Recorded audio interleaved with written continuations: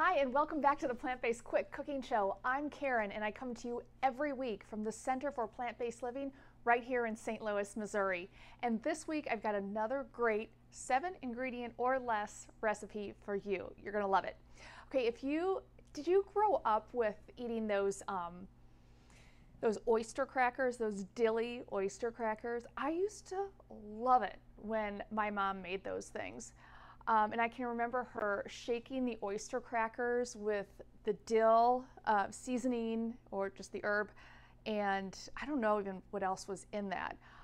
So today it's kind of a rendition on that, and we're using crispy chickpeas with dill and just a little pinch of salt. So to start, we're just going to take a can of chickpeas and drain out the juice. Now, typically I will rinse off the juice from the beans and then use them in whatever ingredient or whatever recipe that I'm making. But the aquafaba, so the water or the juice that's around these chickpeas, actually acts as like an egg and like an adherent. So what we're gonna do is just shake them out a little bit. And we can discard the rest of this liquid if we want, or you can keep it for another recipe. And I'm going to transfer those wet chickpeas into another bowl. And because you're not rinsing them off, do make sure that you have a BPA lined can, BPA free lined can, and that they're organic. All right, so we have our chickpeas. I have an oven at 375 degrees ready to go. We've got a little pinch of salt, and of course, my dill.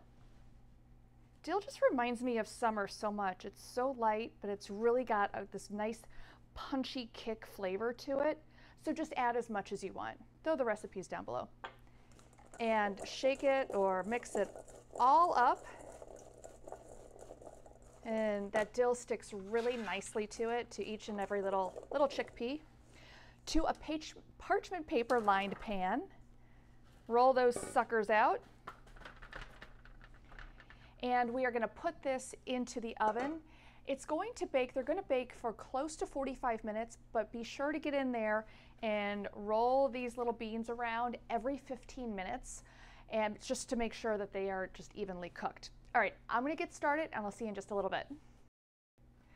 Okay, it's been just about 5 minutes shy of 45 minutes, and I was really watching these the last 5 minutes or so, 10 minutes or so, because I don't want to overbake them. I don't want them to be too hard. I still want them a little soft on the inside.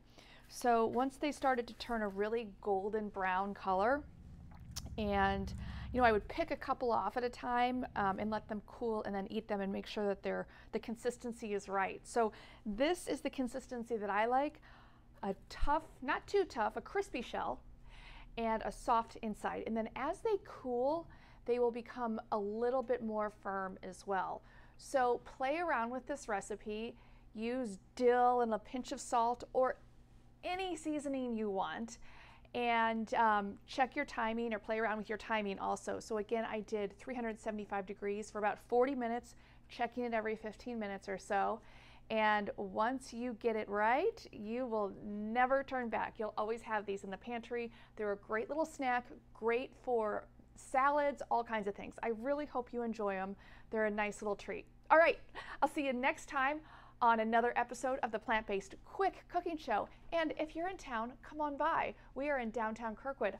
I'm back to giving full classes, and I'm also doing them online. So check the graphic after this and sign up, and I'll see you online. Take good care.